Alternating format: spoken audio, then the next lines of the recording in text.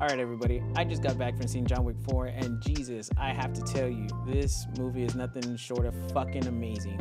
I'm gonna get into some spoilers in there, so if you haven't seen it and you don't want to hear about this stuff, go ahead and shoot me a like and subscribe, and then come back later because this is gonna be awesome to talk about, and I'm so excited. So here we go. Let's get into it.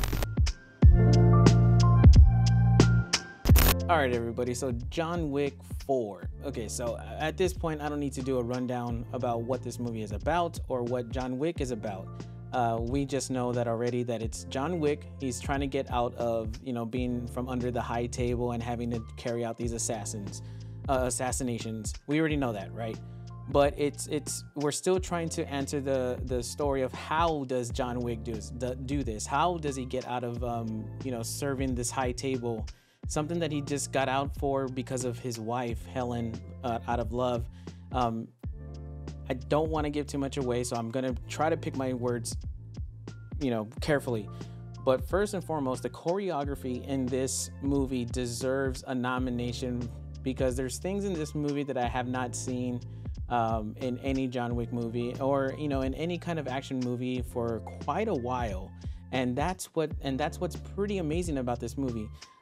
It really is a straight up awesome action film. There's probably about, with every movie that, you go see in the theaters, there's about like maybe 20 minutes, maybe 30 minutes of intro lead in time before they actually get to the actual like shooting and all the stuff that people really like go to see, all the exciting stuff. But what this movie did was it had all those main elements, but then it also had a great story behind it.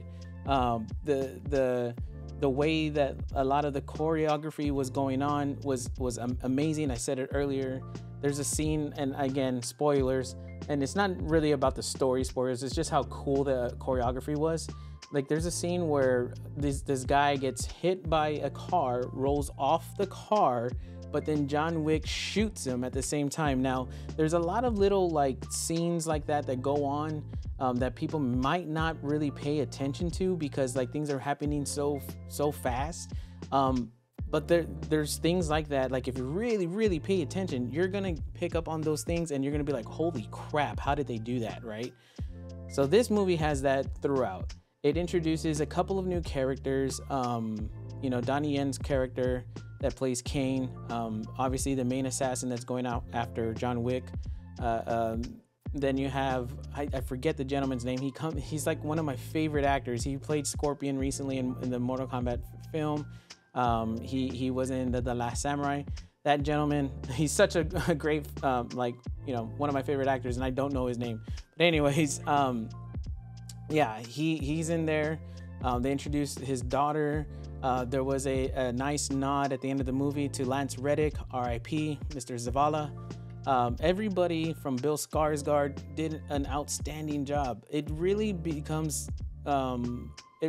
became like an environment, right? Like you start off with John Wick 1, you don't really know what the high table is. Then you go into John Wick 2, and then you go into John Wick 3, and then things are like a little bit more expanding. And then this one, I kind of feel like they hit the umbrella with it. And if they're gonna do a part 5, I wonder where do you go from here? Because the way it ended, and here's another thing, stay for the end credit. A lot of John Wick fans left the theaters when we were there. That stay for the end credit anyways. But I think they hit the umbrella with this, and it's like, where do you go from here? And if they don't make another John Wick, I would understand why, and I would kind of appreciate it.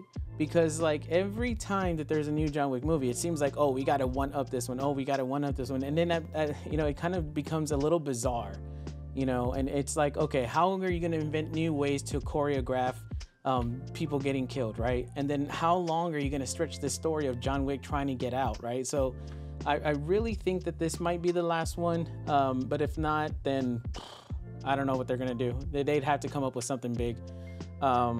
But yeah, no, the movie was great. There was a fight scene in there that I was just like, what the hell? Like somebody, I don't want to give it away because if you see it, you're gonna be like, oh, somebody died. Like really pretty brutal. And there were times in the theaters where people laughed. Not so much cried because it's not a boo-hoo movie. They laughed. They You know, it was a very good weekend movie, I have to say. Go see this movie, man. There's really nothing I can say that's negative. If I did have to say something that was negative, in as much I was boasting about the choreography in terms of the fighting, there were some times in there that I was thinking to myself, like, Jesus, like this is crap. And what I mean by that is kind of like that Batman v Superman scene where it's like the nightmare scene, and you see some guys just like laying down on the floor, and then all of a sudden they pop up and they want to start fighting, like that kind of stuff. Was pretty. It happened a couple of times in this movie, and I was just like, I'll let it slide because it's John Wick, right? There's a fight scene that's one shot, and it literally takes place over like an aerial shot.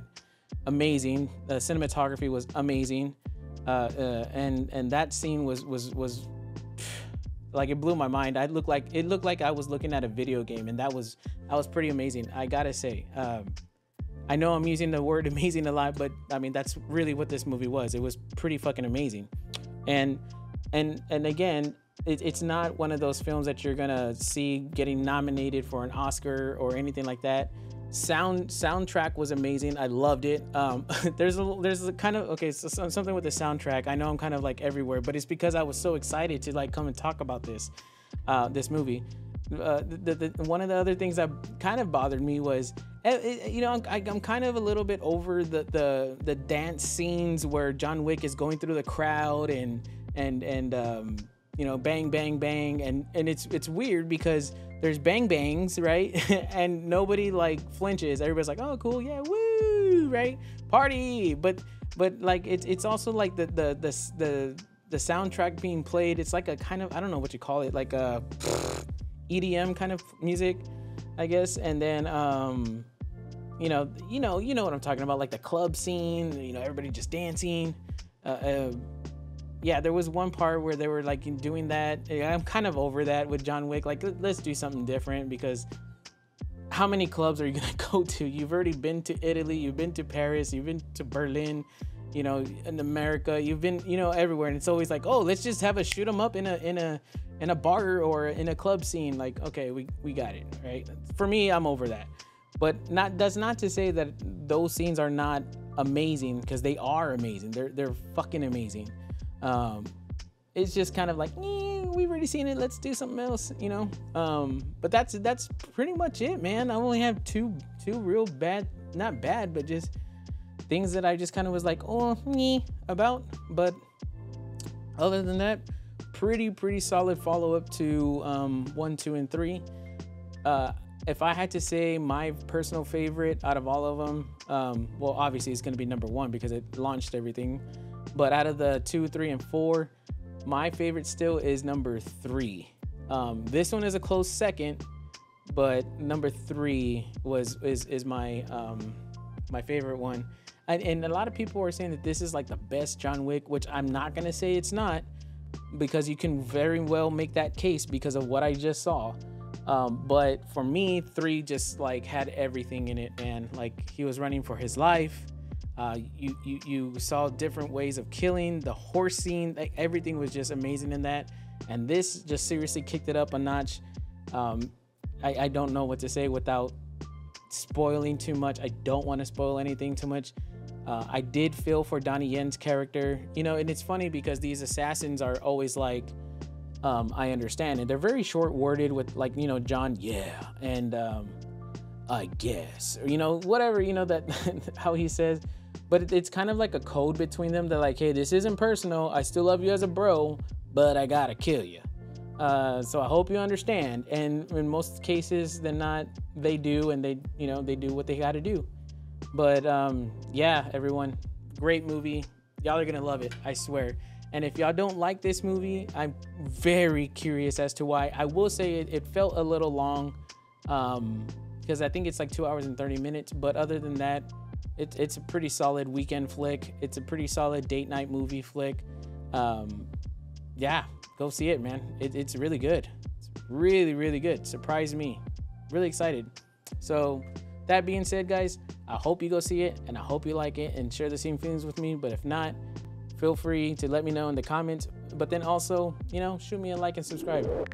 Helps the channel. and I like doing this. It's fun. All right, guys, that's gonna do it for me. Have a great weekend, and we'll catch you next weekend. Later, guys. Bye.